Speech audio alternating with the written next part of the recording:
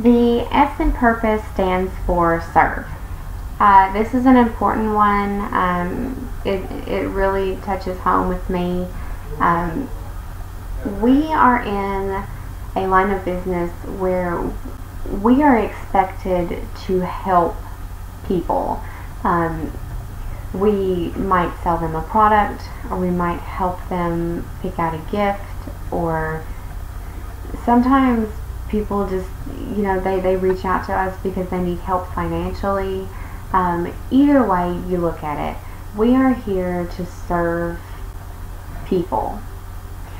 Instead of what can I get from this, I hear a lot of people, when I'm talking about sassafras, or the opportunity, like, well, what are the commissions, or and those things are important. It's important for people to know what to expect and what they're going to get out of a company.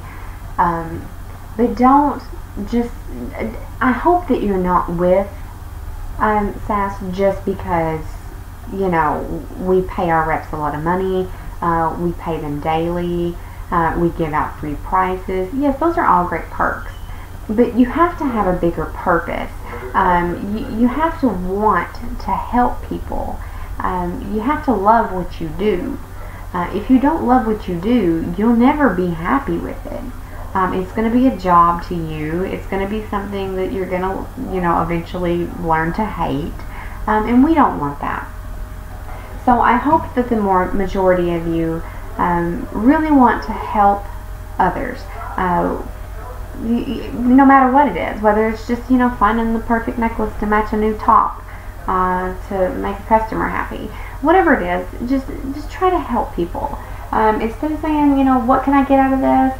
Why don't you ask, what can I give to this person to make their day a little better? Because people are going to remember that. So if you go out of your way to help your customers and make them feel good about the situation or the purchase or whatever it is, I promise you, if you will do that, you're not only going to be making money, but you're going to be making relationships, friendships, referral business, repeat customers, and customers that are actually going to brag on you. They're going to tell their friends, well, she is the sweetest person and she sells the most adorable clothing.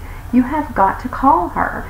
So make sure that when you're interacting with people, do not treat them like a transaction number. Do not treat them like $4 worth of PayPal cash. You treat them like they are putting food on your table. You need to be super sweet, super helpful, make some friends. I encourage you. I'm friends with a lot of my customers. I may not have known them before they were customers, but I got to know them. You have to get to know your customers, and if you do that, they're like probably 70 to 80% more likely to come back to you for repeat business. I mean, the numbers are insane. So try to do that. Try to, just stop whatever you're doing. Get to know your customers a little bit. Make them feel good about their self or their purchase or whatever. Put a smile on their face. That's what we're here for. To help people, to sell an amazing product to amazing people. So just stop and take the time to do that for me, okay?